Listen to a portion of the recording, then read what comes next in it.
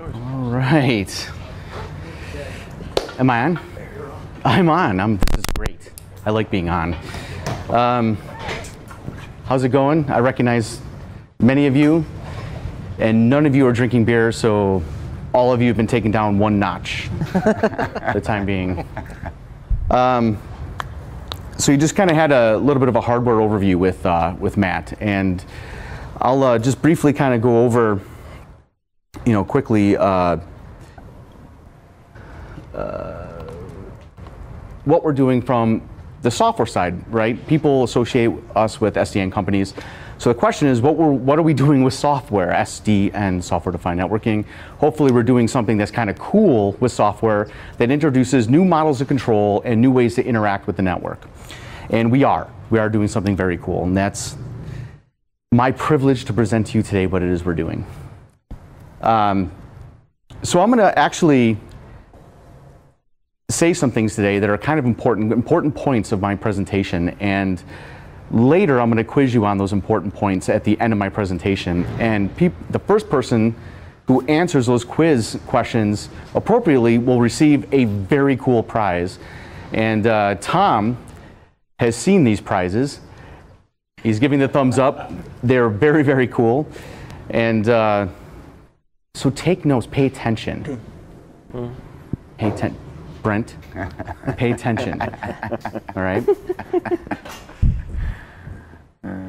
All right, I have to, so this is the thing, I'm terrible at PowerPoint, so I'm gonna. That's why we love you. Slideshow. And you're the software guy? That's not the right one. Not the marketing guy. Everything is fail. He writes software. Yeah, right. Yeah. Window. So he can write a better version of PowerPoint, right? Oh, without doubt. Yeah. Yeah. All right, here we go. View. Slideshow.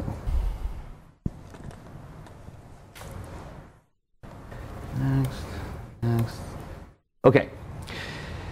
So, at a very high level, I'm going to just in 3 slides kind of talk about what the Plexxi solution is. Not as much detail as Matt, but it'll give context for what I'm about to talk about. So we have hardware and we have software, and the thing to remember about the hardware is that the switches kind of self-form into this network with an optical fabric, and the switches act together in unison as if they're one system, and you sort of interact with the network as if they're all one system. Think of it in a way as a kind of exploded chassis. Right? You wouldn't really manage this network on a node-by-node basis. You're managing it through the controller, which represents the entire system in unison. Right? That's the point of that slide. The software you interact with, it has policy constructs. Like everyone knows, I hope, everyone knows what a route map is, right? Route map is like a general purpose way of expressing policy in some other vendor's equipment. Precursor to OpenFlow. Sorry. Yeah, it's a precursor to OpenFlow, right? Yeah. And you have the idea of sort of endpoint containers or containers that identify characteristics of traffic inside the network. In legacy networks, we call these like IP prefix lists or access lists, right? So you have an access list that says permit traffic from this to this on port whatever. You have prefix lists, which are list of subnets or list of hosts, right, /32s.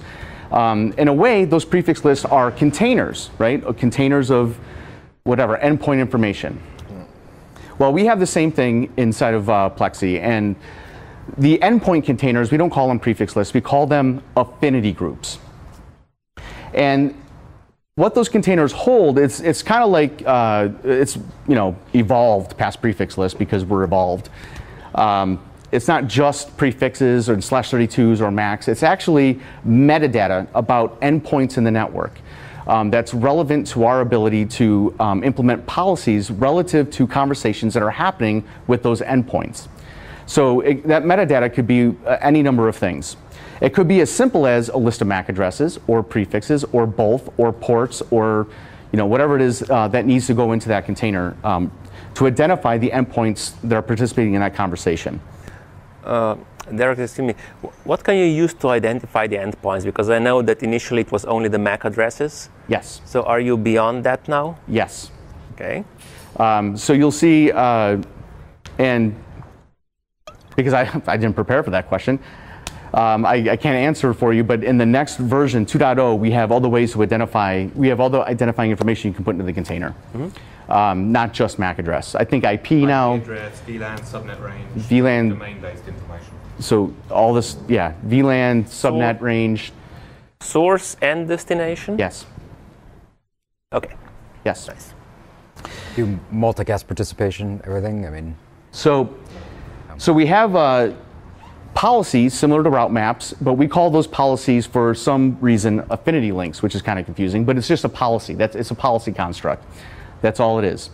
And what it is a policy that says communication from one container to another container should be treated in some manner, right? It should be, for instance, isolated, right? If you have storage traffic and it's replicating, you can even have the same container on the source and the destination.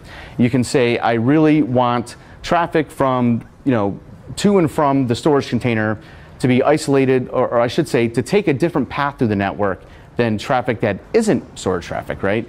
So that it never interferes with or competes for bandwidth or any other such thing with stuff that isn't storage.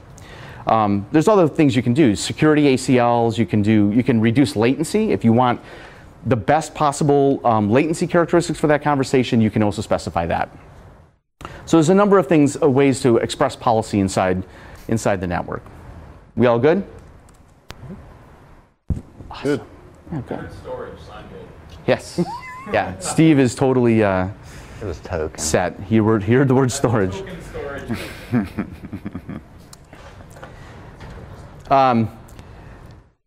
So what we actually do is we take the information, we pull in the policies, right, into our fitting engine. It's, and that's a fancy way of saying we have some software with some incredibly complicated algorithms, which I can't even begin to explain, so don't ask me. And we pull in the information about the metadata, about the nodes that are in the endpoint containers that are in those policies, and we evaluate the entire set of policies, right, against the known topography of the network. Topography, when I say that, is basically means a capacity map. It's the physical layout of the network and the capacity between the nodes. And then, based on those policies, based on the topography, we calculate a series of forwarding topologies, right? Forwarding rules that we're going to push down into the nodes inside the network. And we score those topologies on some scale. And the best scoring topology becomes the active topology. So this is kind of important. In legacy networking, when some new thing comes up, let's say Thursday rolls around and someone says, oh, by the way, your weekend, bye-bye, because I need you to go do something in the network. And you're like, so you got to start crafting access lists and prefix lists and route maps or whatever it is you got to do, some script of changes you're going to make. And then you go into the network and you make those changes. And hopefully Monday morning the phone doesn't ring, because even though you did all those changes and it all works good for the new requirements, you might have stepped on something that previously you had done. And if any of you have managed a large infrastructure over a long period of time, you know that that happens every single Sunday. At least it did for me, right? So what's really cool about this is that if you have 100 policies, on the 101st policy, when you implement that, the controller evaluates all policies at once against the topography of the network, so that all policies are met at once.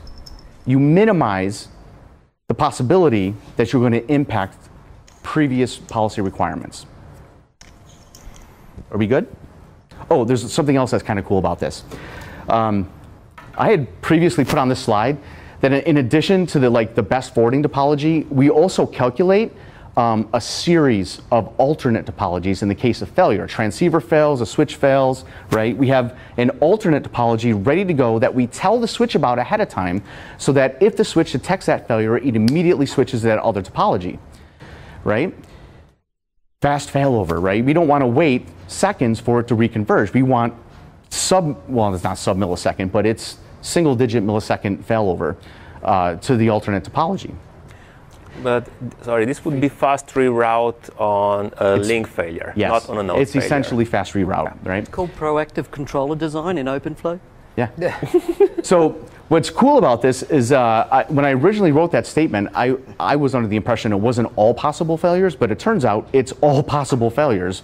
We actually calculate for all possible failures, all link failures and all node failures in the network, and push every single one of them into the relevant switches.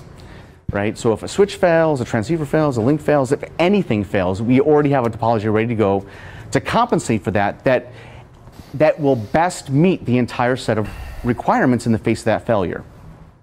But it is different from proactive mode, right? We don't have TCAM rules sitting there. No. Being, So this is just a matrix calculation that you we have pre-established, basically right? backup topologies that the co-controller sits on the switch knows about. Yeah. And it can either use TCAMs or ASIC, forwarding entries to implement those right from the switch. Use the L2 forwarding engines, the L3 forwarding engines. It's reactive, but it's just being done locally. So you've got control, because you've got control logic on the switch Right. that's saying this link, if this event happens, down this, Right. pull this flow. Flush the TCAMs, flush the chip architecture, and load this right. alternate table. That's right.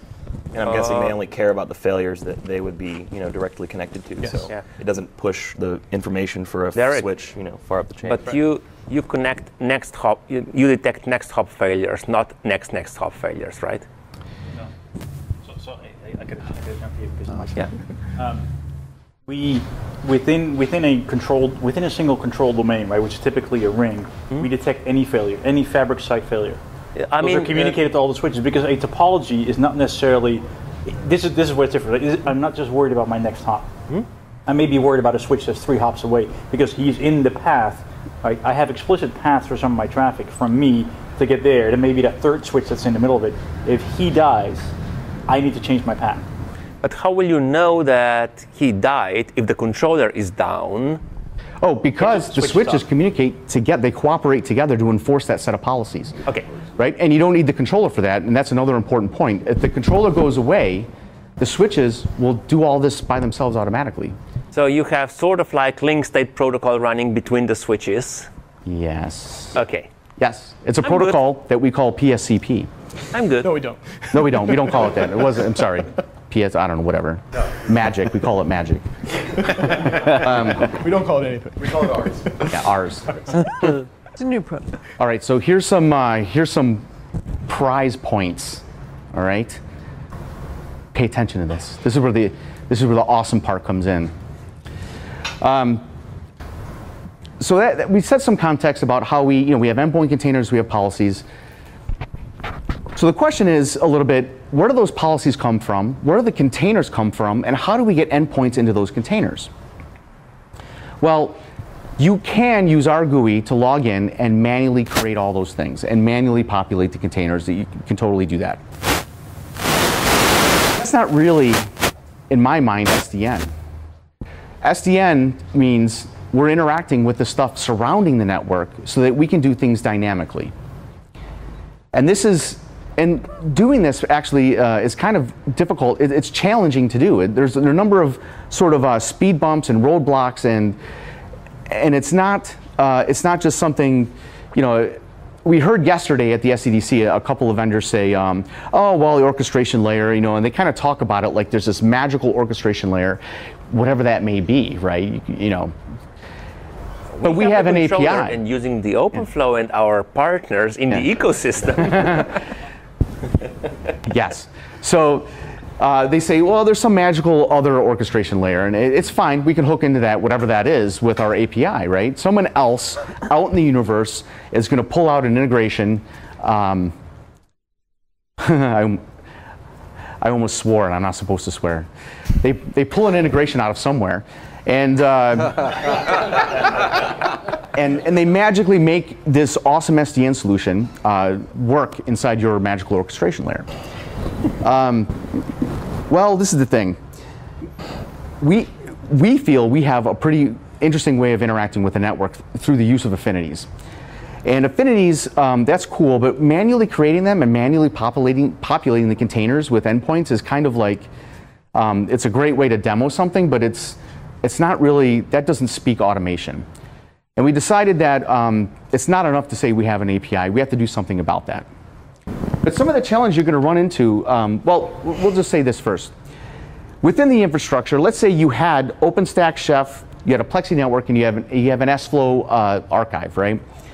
All of those things contain interrelated data, right, about elements in your infrastructure. And we'll say node web server 16. Let's say you have some VM somewhere called node web server 16. You wouldn't call it that, but I don't care. And it's the red node, right? OpenStack can tell you what compute node that VM is on. It can tell you what virtual network it belongs to. It can tell you the IP address of the node. It has like a whole list of things it can tell you about that node. Chef can tell you other things about that node. What packages are installed? What roles are applied to that node? We'll talk a little bit more about Chef in a second. When I say packages, I mean things like Apache and MySQL and different bits of Etsy file configurations. Chef manages all of that on VMs. So it can tell you something about the configuration of that VM, the operating system, all that stuff. Plexxi can tell you where that node is in the network, right? I mean, it tells you it's on this ring, on this switch, on this port, on this VLAN. The SFlow repository can tell you it's talking to these things at these different rates, right? It's, in our example here, it's talking to something at 100 kilobits per second, but then it's talking to something else at 3 gigabits per second.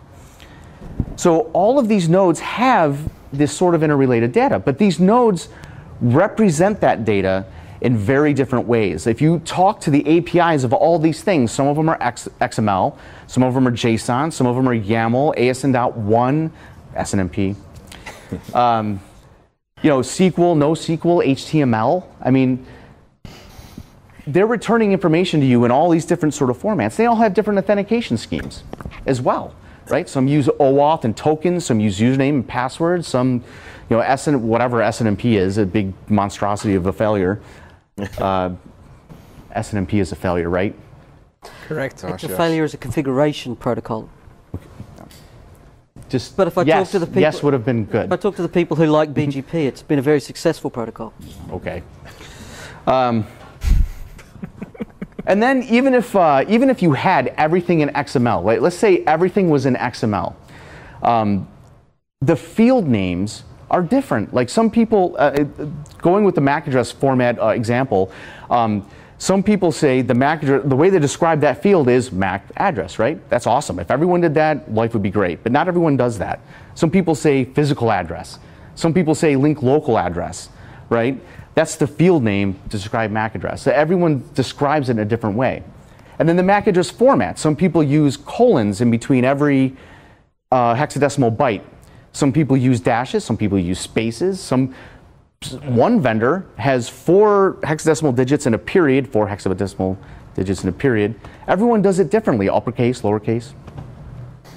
And this makes workflow automation very difficult to do. Actually, the hard part isn't thinking about the steps you need to automate something. The hard part is figuring out how to interact with the myriad of systems you need to interact with to get stuff done.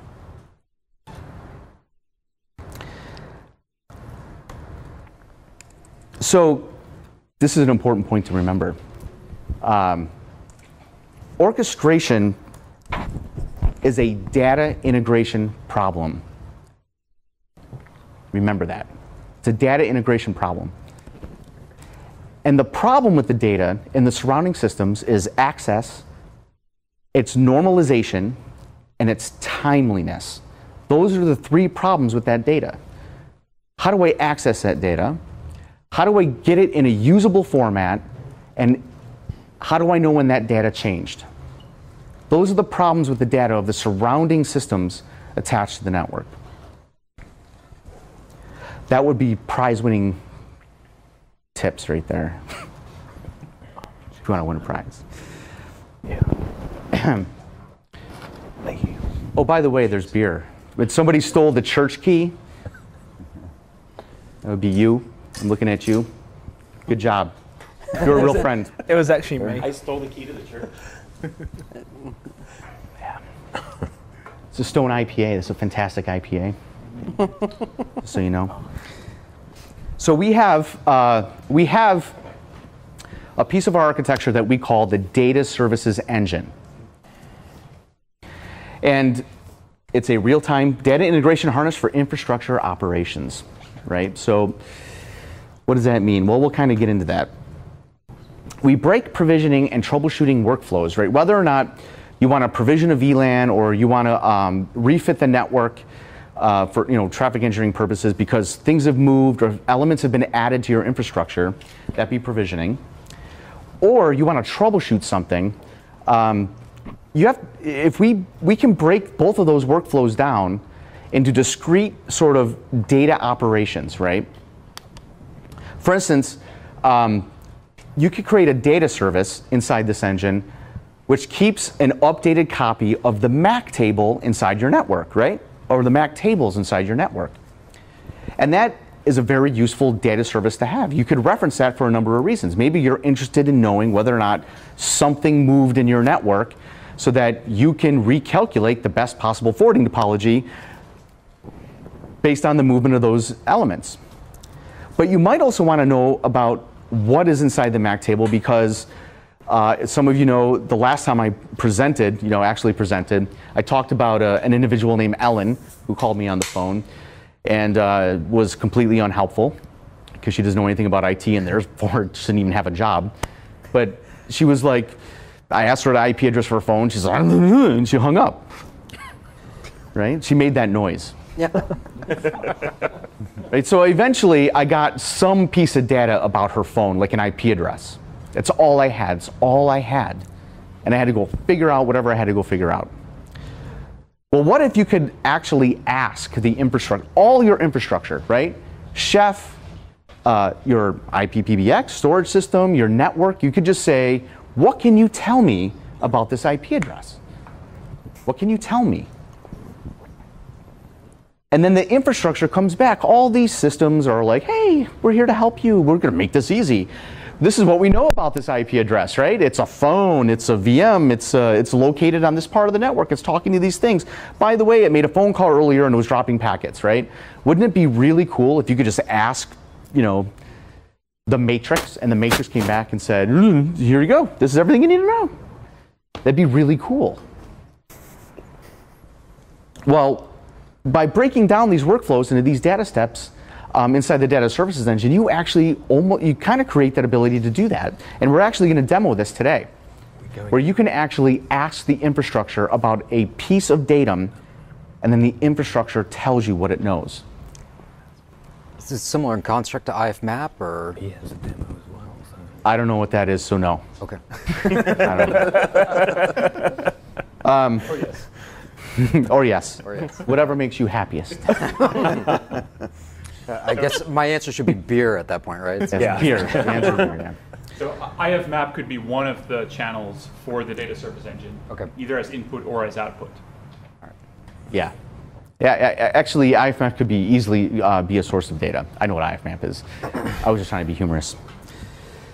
So, and I was.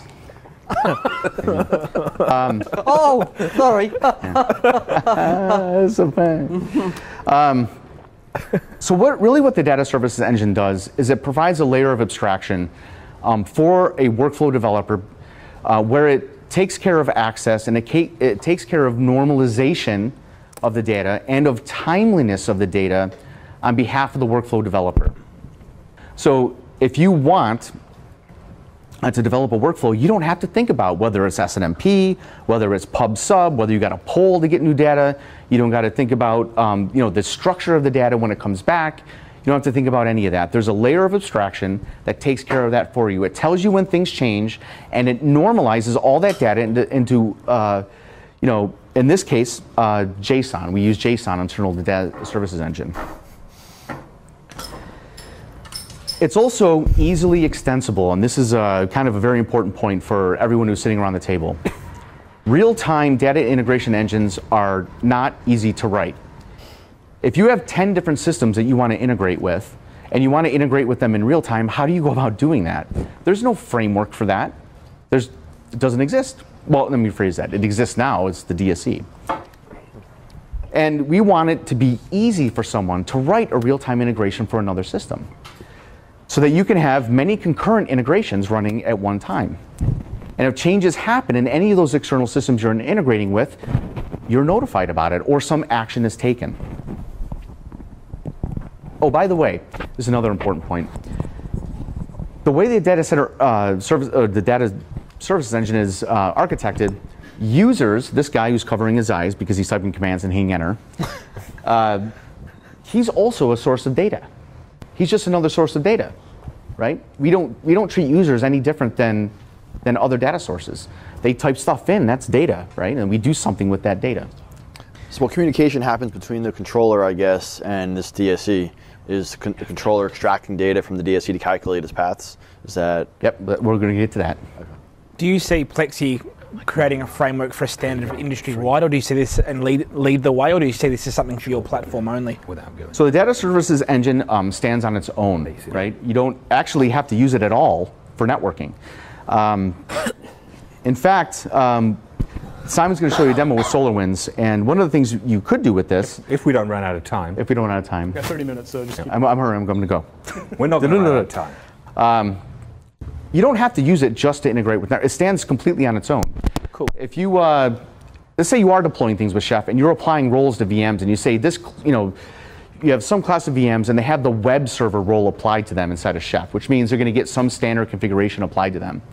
And you want to specifically create a group in SolarWinds to reflect that set of web servers. You could use the data services engine to automatically create groups in SolarWinds based on the application of roles in Chef, or the deletion of roles in Chef. It'll remove it.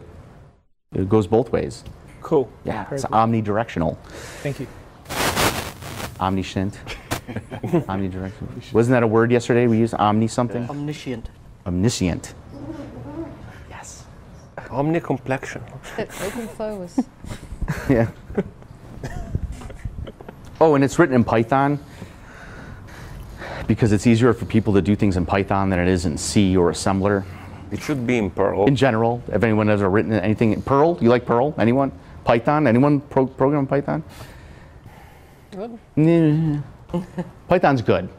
It's better than Perl. No. All right. So moving on. Let's kind of pull all this together. Here we have a graphical depiction of harvesting data from Chef. The data services engine is actually pulling node lists out of Chef based on attributes of those nodes inside of Chef. It could be roles or recipes, or it can be based on operating system of the node that's managed inside of Chef. And it's pulling that information from Chef, and it's populating the endpoint containers with that information, and it's doing it in a real-time fashion, meaning as you're using Chef to deploy your web tiers or your storage tiers or your app tiers, if there are any relevant endpoint containers inside of our controller, the data services engine ensures in near real time that those containers reflect what's happening inside of Chef. That's what that basically depicts. We're taking that information, comparing it against topography, and producing new forwarding topologies, and we're doing that, as you're deploying, nodes in those roles. You like that font, 8-bit font? Yeah. I'm not going to tell you where to get it because you don't already know. Just type in 8-bit Mac. There's about 20 of them. So the effect that this has, and you're going to see this actually, and there's some important implications about how this is working. The effect that this has is, imagine if you were making a prefix list inside of some other vendor's platform, and instead of actually putting prefixes inside that list, you could actually put a Chef node query inside that list. Fun. You don't know how many things there are. You don't know where they are. You're just saying, this prefix list, just populate that with the response you get from querying Chef. Oh, that's what I wanted to have for firewalls forever. What's that? That's what I wanted to have for firewalls forever. Yeah. So you can do that. And it's not just the endpoints, the containers themselves are dynamic.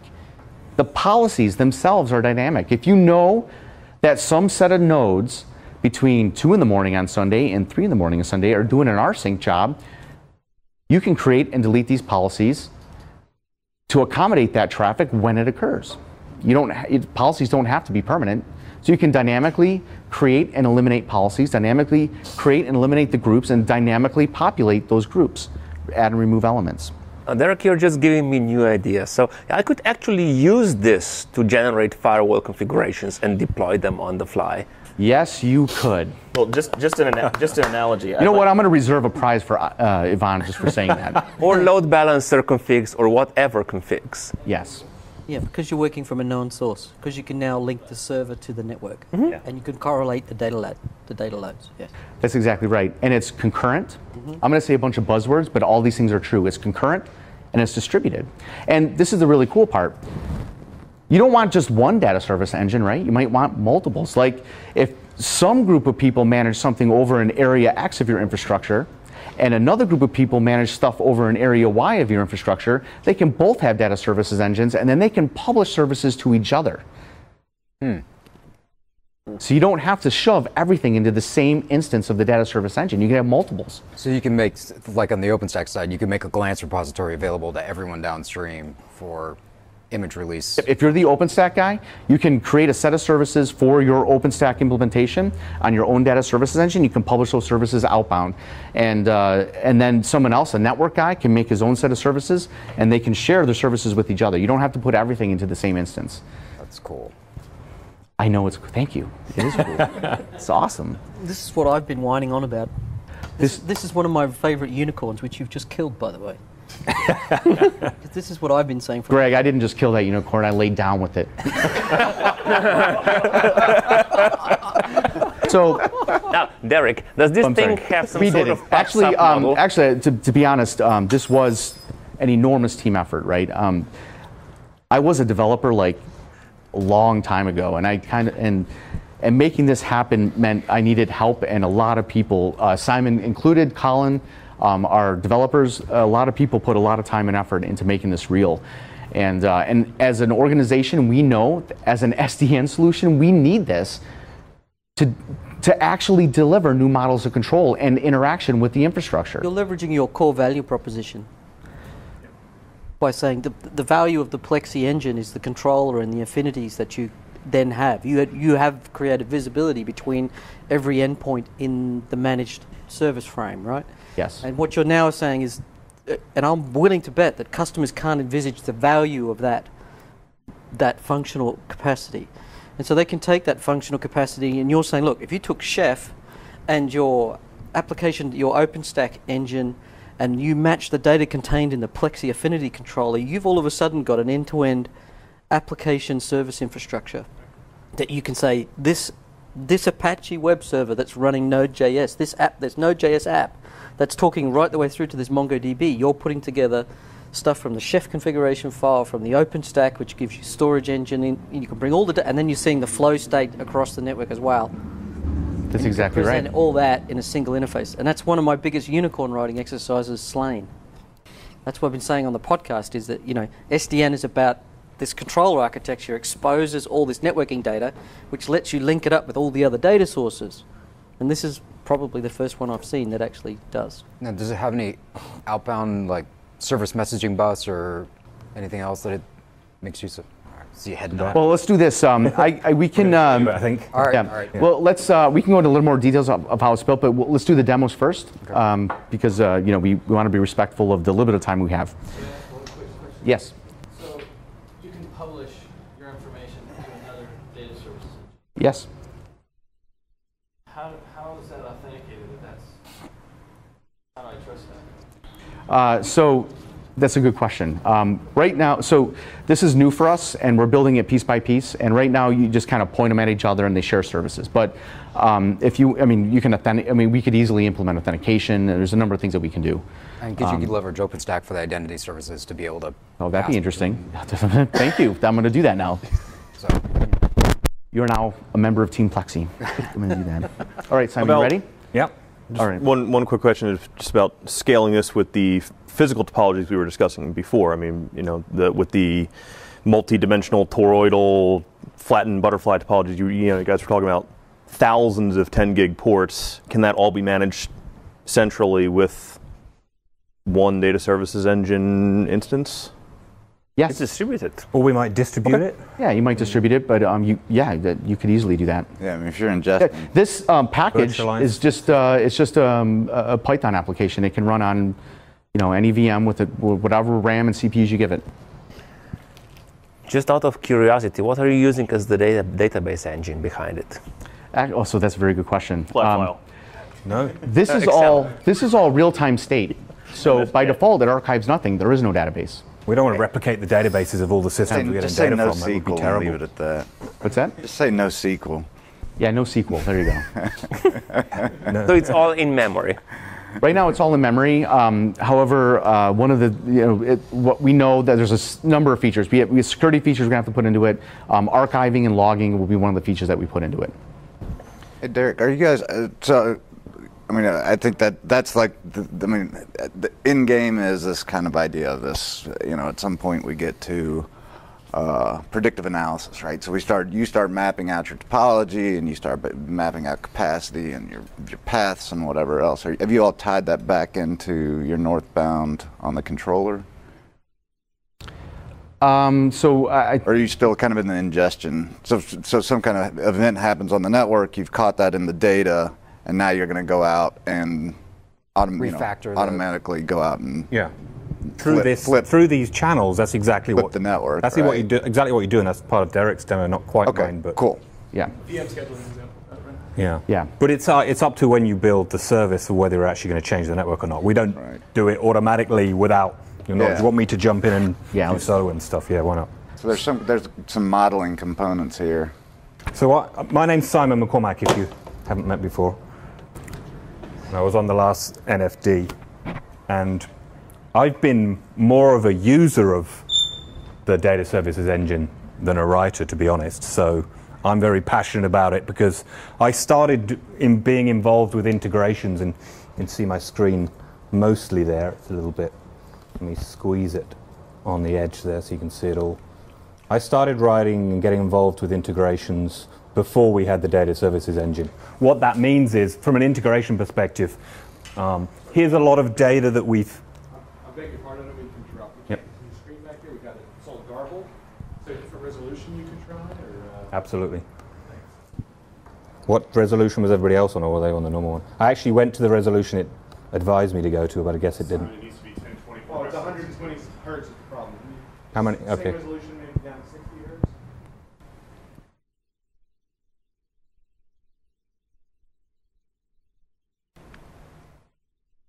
Perfect. All right, sorry about that. No, not at all. Actually, I can even see it a little bit better, so that's great. So here I'm showing you a classic Plexxi network view where we've got the Plexxi switches, which Plexxi controllers automatically determine the location of, but we've also harvested the devices that are connected to it. In this case, where we got that from was directly from SolarWinds. So I got involved with doing integrations for SolarWinds earlier on this year. We had a couple of customers that were interested in it. Plexxi Control itself has a REST interface. We have Python bindings to get into REST. When SolarWinds introduced a REST interface to their database API, the way we built integrations previously, that's what I wanted. I didn't want to mix up protocols because I'm writing a one-off script that does this kind of integration. So we went down that route with SolarWinds. I built my script. It pulls all the information about virtual hosts, physical machines, virtual machines, network topology type information, gets MAC addresses, IP addresses, VLANs, all that kind of stuff. And it even builds affinity groups. So it builds affinity groups from the SolarWinds grouping concept that they have. So it really mirrors it back and forth. But one challenge you have with something like this is what if stuff changes? I've got a one-off script. It pulls it all back. The script, I like to think of it's kind of my dumb script, because it's pretty dumb. Spaghetti code, integrated. The next integration I've got to write in that model, I'll be doing the same thing again. More spaghetti code integrated together. Really not a pleasant experience. Data Services Engine completely changes that. So what we've done to convert this, because I wrote this before Data Services Engine was out, basically write a little Data Services Engine channel that pulls all the data from SolarWinds and then monitors it through the basically Data Services Engine view. And I can show I'll show the end point before I show how I got there. And when I show you the how we got there, hopefully it'll really see the craziness of the old method. So here you go in SolarWinds UI, got a bunch of groups. You can simply create new groups. And this is live demo, VPN'd into Nashua to a SolarWinds system that's in Nashua. We'll call it Nashua. So I'll create a Nashua group. So this is a bit where we cross our fingers, and I hope I didn't break something along the way to break my connection. So I created a group within SolarWinds. Now in the old dumb model, my dumb script doesn't know that happened, right? It's just, I'd have to run it again. If I run it again, then it's going to recreate everything again because it's really dumb. So I've got to make the old script, I've got to make it cleverer. I've got to check everything and validate everything, and it becomes spaghetti on spaghetti on spaghetti and just drives you crazy. The new model with the channel, now the channel that we wrote for the data services engine is just talking to SolarWinds saying, give me information. And in fact, in SolarWinds, you'll look, there's a little event system. So they have events. The events tell you, oh, group Nashua was created. So when group Nashua was created, actually what we're doing is we're monitoring the event system. So we've got a channel, pulls the event system, checks when there's a new event, it sees a group add event. The group add event has a type, so I'm looking for type 57 for group add. There's metadata in the event that tells you the group it's added. We can then make a custom query back to get the group information and then publish it on the channel. So now we published, here's a new group.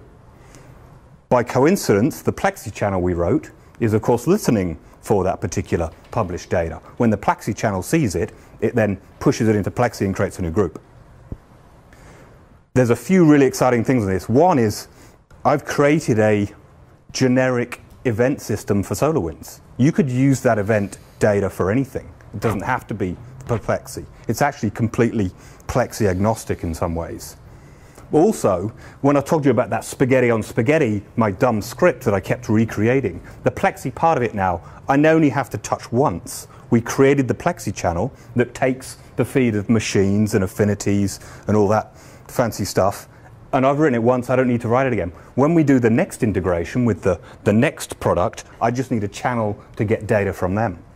Also, as I said, when I first went down SolarWinds, I wanted to do it because they had a REST interface, and so it's very compatible with what we're doing on Plexxi when I've got one script to do it.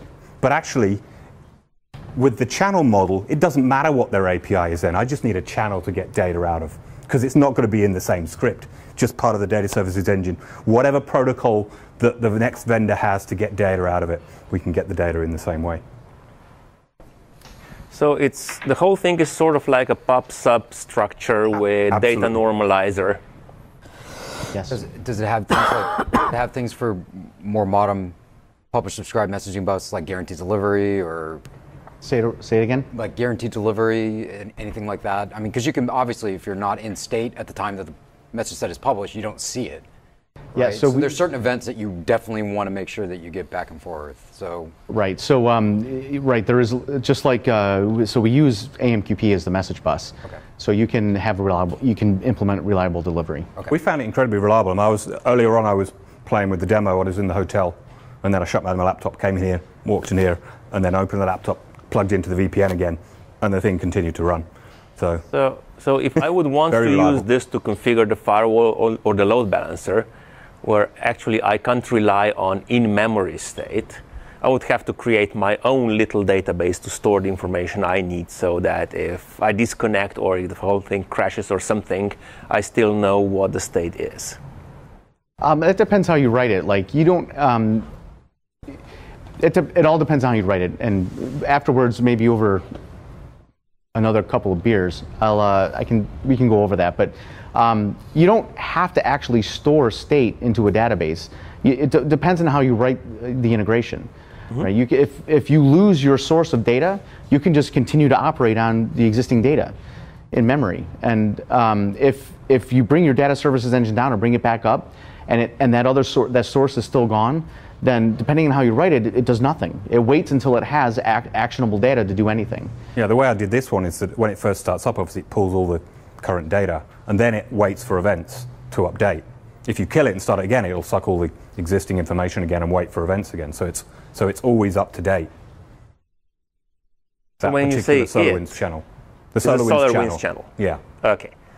So whenever you have a channel, and well, depending on how you write it. So the SolarWinds one, when you start it, it does a big, huge dump of data into all other channels. Well, that depends. It depends on how you write it. It depends on how you write it, right? Yeah. It may not do that. It depends on what you're interested in from that. You write data services that pull different kinds of data from these channels, and it may or may not actually do an enormous dump. It depends on the services you've written. Sure.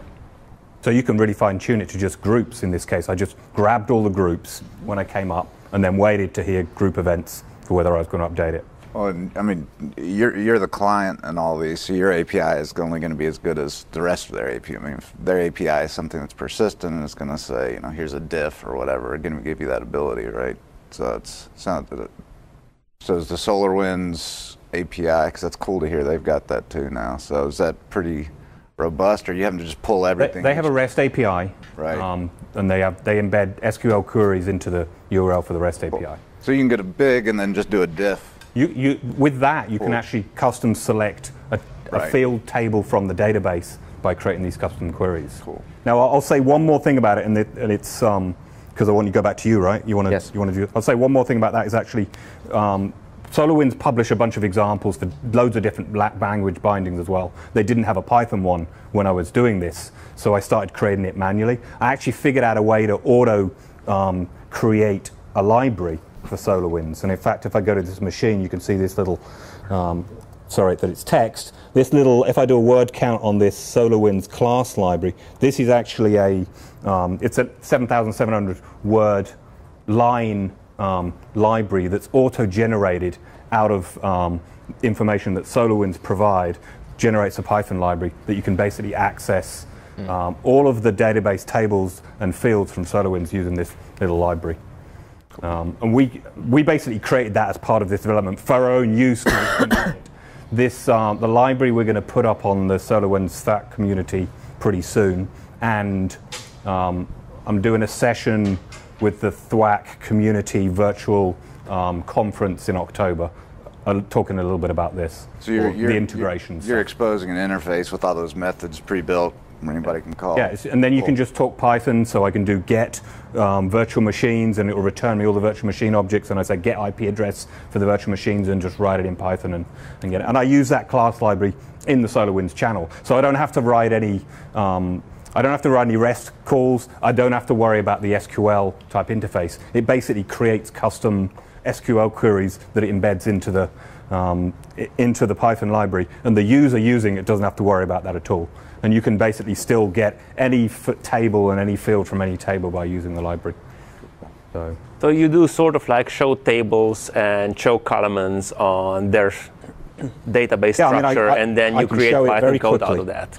If there's any interest, do we want to spend a minute on it, or do we want to skip it? We have a hard stop at 3:15. We have 13 minutes. I've got 45 seconds of commands I can type. So I've typed Python. It works on CentOS, Fedora. I've tested it on macOS and Windows 2008. Type Python from SW class lib import star. So I've now got an object called SolarWinds that I can give it my credentials of my system. I'm going to try not to fat finger it too much. Give it the username.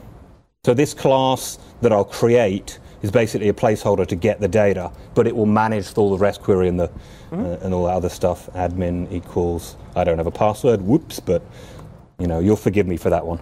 So now I've created object SW. Now SW, I can do SW get. It gives me Orion. That matches tab twice more. And then these are all the database table. The database tables. So then I can do actually VMs equals get Orion vim virtual machines. It returns a little bit of debug, just tells me it's alive. I'll turn that off one day. Now VMs, I can do VM1 equals VMs 0, get the first instance, that's basically the first row of the table, and I can do a get again, get tab. You see these are all the data, so like get name, and you get DB2, and then I can do a for VM in VMs, iterate it, and VM.get name. And these names all match exactly what's in SolarWinds because I sucked their data out to create it. So there's no typos in there because it was all automatically, oops, VM.get IP address.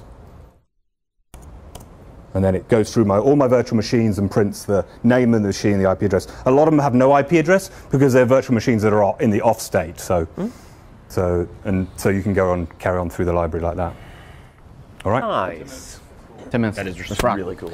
This is really cool, yeah.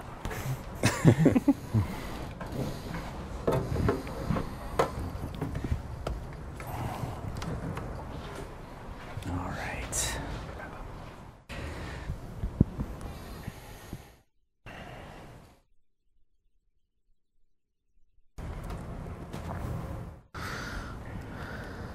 All right, so what I'm about to show is real-time integration with Opscode, Opscode's product Chef. And this is actually our GUI, Plexxi Control. And what this is a graphical depiction of a network policy. The orange blobs are the containers I talked about earlier.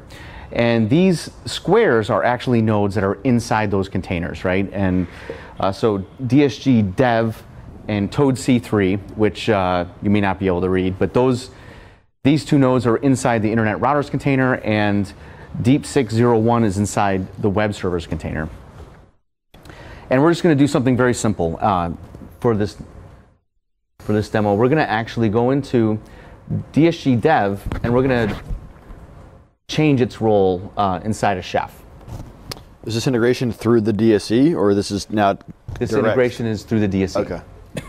So we're going to turn this into a web server. You would not actually use the Chef GUI to do that? I would. So right now I'm actually, when I wrote this integration, the Chef integration in particular, Chef did not support event-based reporting, but apparently they do now. So I need to update this. But in about 10 to 15 seconds, you'll see, oh, look, something magical is happening already. If I do a refresh of the display, we'll see that DSG Dev is now a web server inside of our GUI. So without actually having to change anything in the network, we're just normally using Chef to deploy web servers or app tier servers or whatever. You just go about your normal business with Chef. The network updates itself based on its detection of those changes.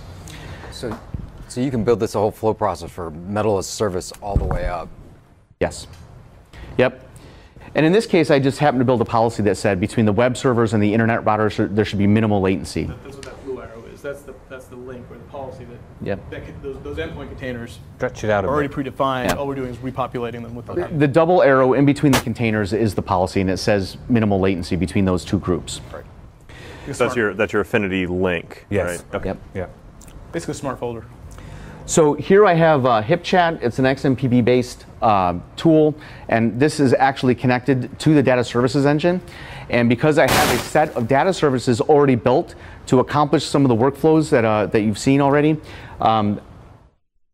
when you build those workflows, this is the really cool part about the DSE, automatically you're building operational tooling. So you've built this workflow that automatically adds things to groups inside our Plexxi Control, inside of our containers, and it detects when things have moved around inside the network and refits the network. In order to do that, I had to build a series of data services to make that real. I can now, when I built those things, automatically I built operational tooling. So I can actually issue this command here.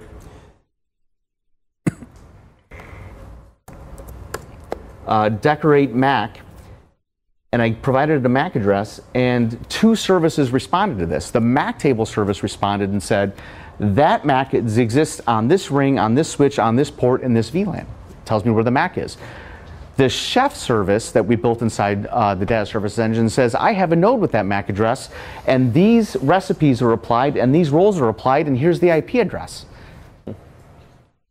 The more services you build and integrate into the data services engine, the more rich your operational tooling becomes automatically. So the next logical step is to take something like Jira and Confluence and be able to tie those in so you could update documents. That's exactly right. And also being able to pipeline these things together so that you can, do interesting things, similar to Unix, right? Derek, when you do this command, do you use the data accumulated in your engine, or do you send queries out to Plexxi controller and? So when you do the decorate Mac, that's actually getting fresh data. It's not using cache data. Okay, so you go out and you send queries to every data source, asking, do you know anything about this thingy? That's exactly right. Okay. Yep, because this MAC address might otherwise not be interesting to anything else, right? Sure. But you as an operator may not know that. So when you put that MAC address in, it just goes and gets fresh data about the MAC address. It doesn't use cache data. We only have 2 minutes left, so if we could bring the prizes out, could you do that for me? I'm going to go ahead and ask some questions here. So I know that you use this for Plexxi, but I could use this on Cisco switches or Arista switches or any other switch. You could use netcom. You can make a netcomp channel. So that really plays into the fact that you are driving a movement and you're leading it. And that's how I see you guys with a really strong, what I would say is enterprise service bus, but what you call it, and you're pushing the way through with standardization and automation. Yeah, it's arousing. We don't really want customers to think that this is a one-off, because the data when they're building it into these channels, we want them to use them for all the data all the sources that can use it. Whoa! Oh, look at this. Yes. Go for questions. My! Wow. Nice. You want to make open source? Open source. Oh yeah. So this is another thing. We're going to open source this. Wow. Wow. Wild. Wow.